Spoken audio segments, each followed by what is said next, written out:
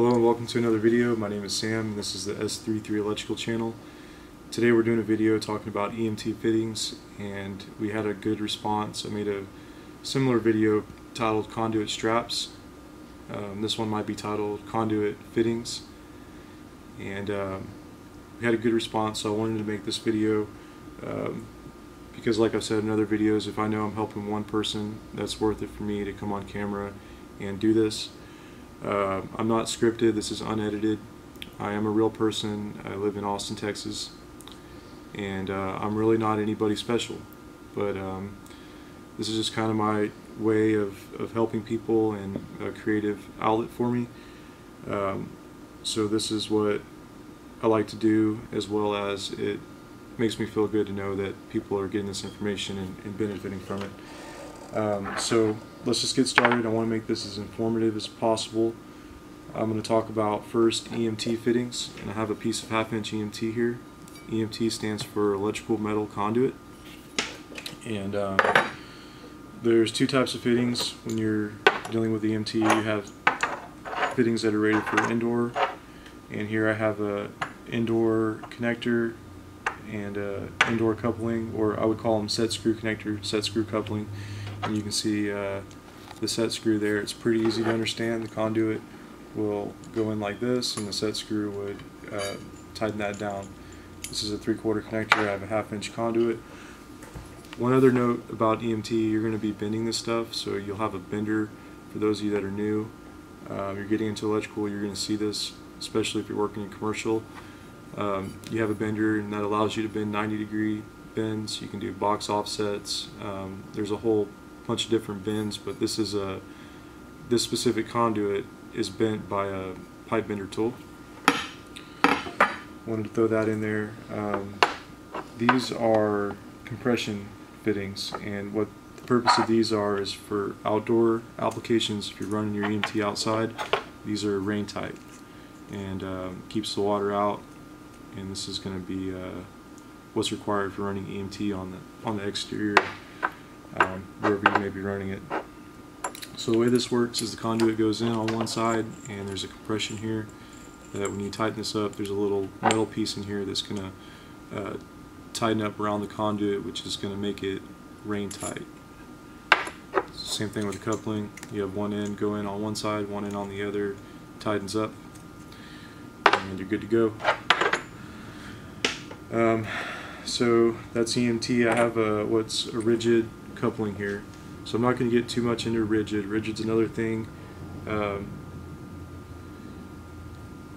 that is more like industrial, but this is a rigid coupling, and you can use this as a changeover piece, whereas you'd have like a EMT coming from this way. You could go in here,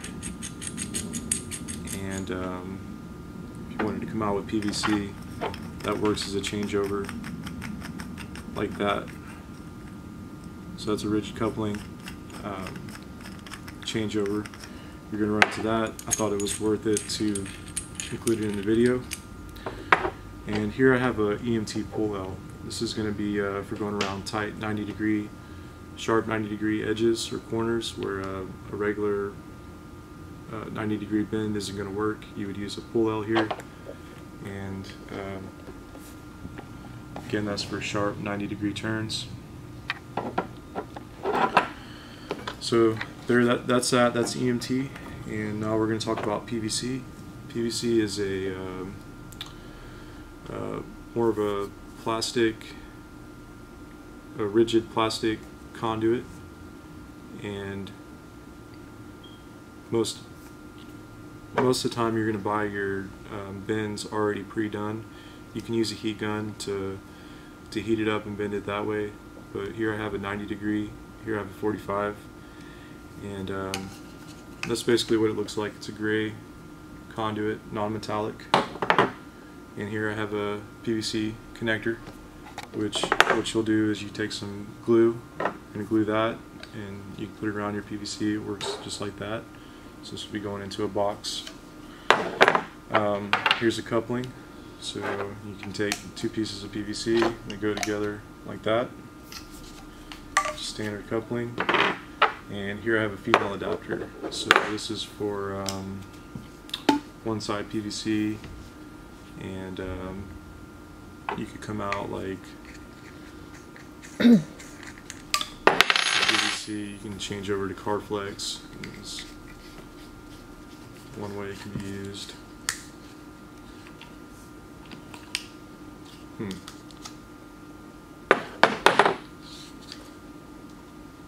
Yeah, so it's not tightening in there very well, but basically something like that.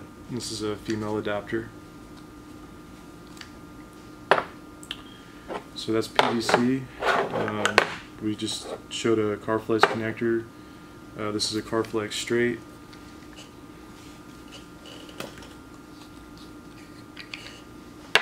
This is a Carflex 90. And this is a non-metallic flexible conduit. And it looks like this. It's great. And you're really not going to see couplings for this. You don't want to use a coupling on Carflex. It's going to be, you can get some pretty long pieces where I've never had to use a coupling for a Carflex. And if you had something so long that you needed a coupling, you probably want to put a pull box anyways. So not really such thing as a Carflex coupling. You have your two main connectors. This is a 90-degree Carflex, 90-degree straight. There is another type of conduit that's called seal tight, and it's similar to Carflex. It has the non-metallic flexible coating, but on the inside it has a metallic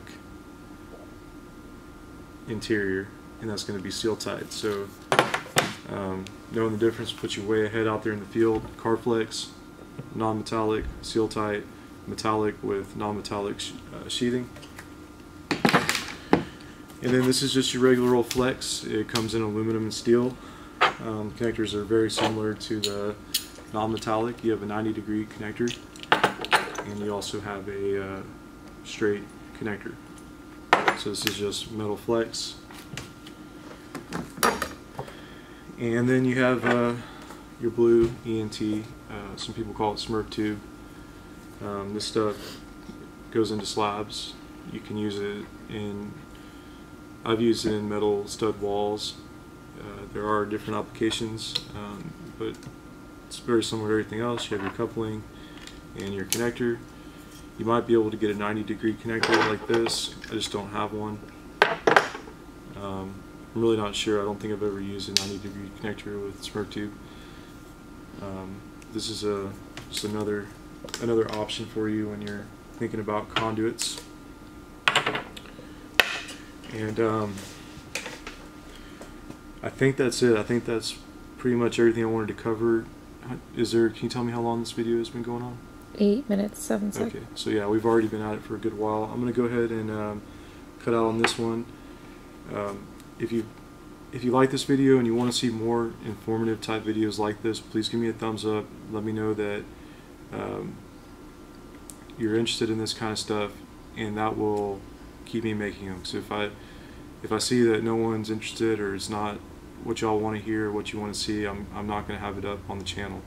So it's not really for me. These videos aren't for me. It's for you guys, and the best way for me to know what you guys want to see is through those methods of thumbs ups and comments.